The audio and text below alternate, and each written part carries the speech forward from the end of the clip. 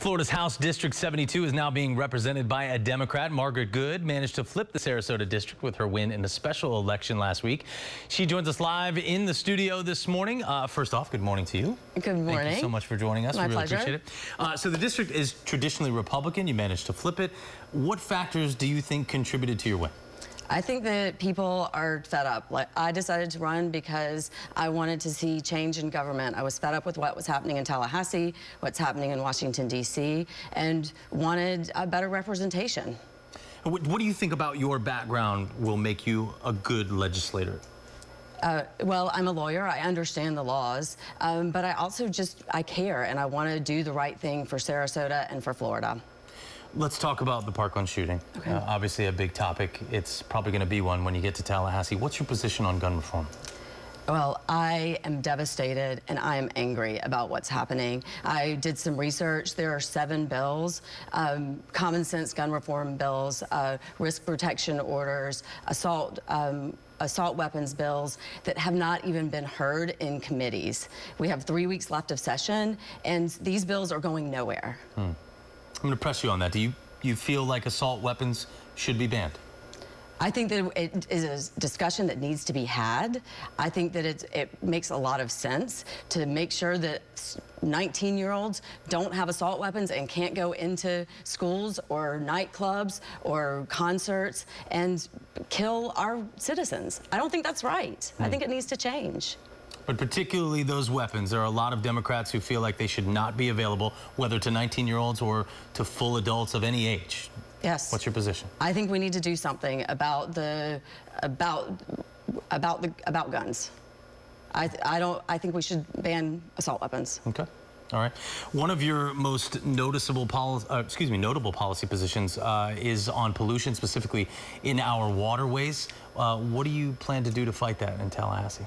Well, I'm concerned about Amendment 1. Back in 2014, the majority of Floridians passed a constitutional amendment that said we want to buy land for preservation. If you look at, it's part of the document stamp revenue. About 1/3 of that document stamp revenue is supposed to go to land preservation and environmental protections. If you look at what's before the House right now, only about half of that is being allocated as the voters intended. Interesting. And so obviously I'm assuming that offshore drilling is something that you are totally against. I'm totally against offshore drilling, okay. Yes. Yeah. You're a proponent of Medicaid expansion. A lot of your GOP colleagues, however, are against it. Do you think there's any room for compromise there? I don't think we need to compromise. I think it is a no-brainer. If we expand Medicaid, almost 1 million more people will have access to health care in Florida. It's a net gain to our budget, so it doesn't cost us anything, and in fact, it makes us $500 million richer. There is no reason not to do it. I want to ask you, your win obviously flipped a district. From a personal level, were you surprised to win?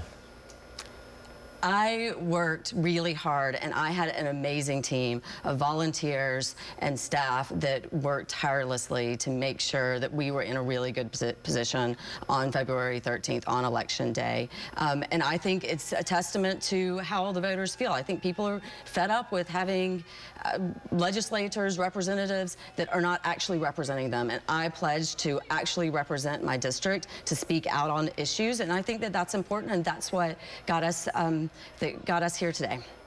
Obviously, ideas are important, but I spoke to some people with some knowledge of your campaign. They said that your Get Out the Vote effort was excellent. How big of a part of your win do you think that was?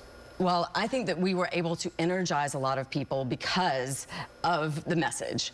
And once you energize people because you have a message, because you really believe in important issues, then people come out and volunteer, and they help you get out the vote. And we worked incredibly hard. We knocked on tens of thousands of doors. We made tens of thousands of phone calls. We had help from Sister District, from Flippable, from the DLCC, from people around the country, but mainly from people in Sarasota that really care and want to make sure that they have good representation in Tallahassee.